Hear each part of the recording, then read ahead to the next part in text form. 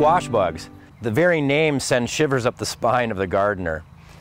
As the name implies, these are insects, true bugs, that like to feed on squash. However, they will feed on a wide variety of cucurbit plants, typically preferring squash, and then also feeding on pumpkins, watermelons, cantaloupe, and cucumbers, in that order. The squash bugs are generally the most common and most prevalent pest of cucurbit crops in Oklahoma. They do have piercing, sucking mouthparts. They cause damage to the leaves and also can feed on fruits once they're developed by inserting their piercing, sucking mouthparts and feeding on the plant sap and plant juices.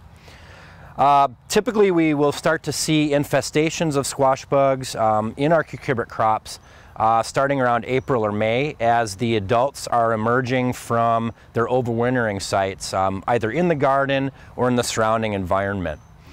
Upon entering the crop in April or May again, they'll start to mate and they'll begin to lay eggs. And those eggs are typically laid on the underside of the leaves of their host plants. Now, crops can tolerate a moderate amount of squash bugs, so it's usually when we get the heavy infestations that we notice appreciable damage on the plants themselves. Again, they're feeding on those leaves and sometimes on those fruits. The plants, once they're heavily infested, are going to start to suffer, and we're going to see a reduction in fruit quality and quantity. So something needs to be done at that point. So we can look at a few cultural management strategies for squash bugs. Firstly, we can try to choose varieties of squash that are less preferred. Typically, we're talking about royal acorn and butternut squash. These are more favorable, these are less favorable for squash bugs than things like summer squash and pumpkin squash. If it's too late and we haven't planted those varieties, we have highly preferred varieties in the ground at that point, we can resort to cultural management strategies. Firstly, you can try to find those egg masses that are laid on the undersides of the leaves and try to squash them. You can also look for nymphs and adults and try to squash them as well. Just beware, they do release a pretty noxious odor as you're trying to handle them and crush them.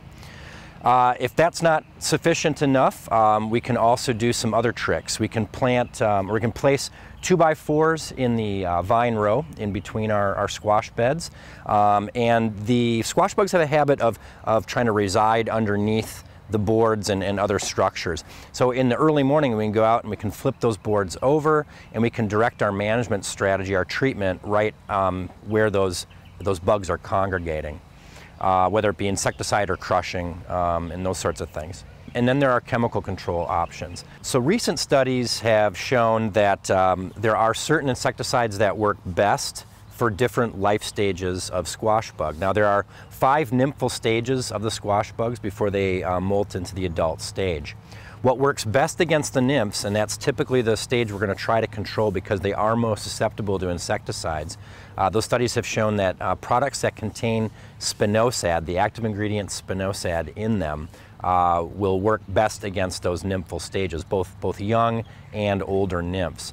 Once they get to the adult stage, we have to resort to some other chemicals. Typically, we're looking at active ingredients that include pyrethrins as well as cypermethrins, so some of the pyrethroid-based insecticides. So as with many garden insects, vigilance is key. We need to continuously monitor at least a couple times a week, closely looking at our plants for the development of the pest in those plants.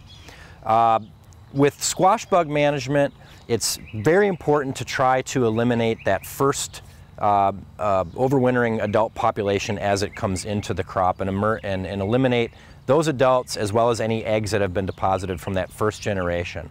Because as we control that first generation, we're going to see long-term benefits over the course of the season with reduced pest pressure from squash bugs. We hope you enjoyed this video. It's part of our Oklahoma Gardening YouTube channel. You can also find even more videos on our OK Gardening Classics YouTube channel. And join us on social media for great gardening tips, photos, and discussion.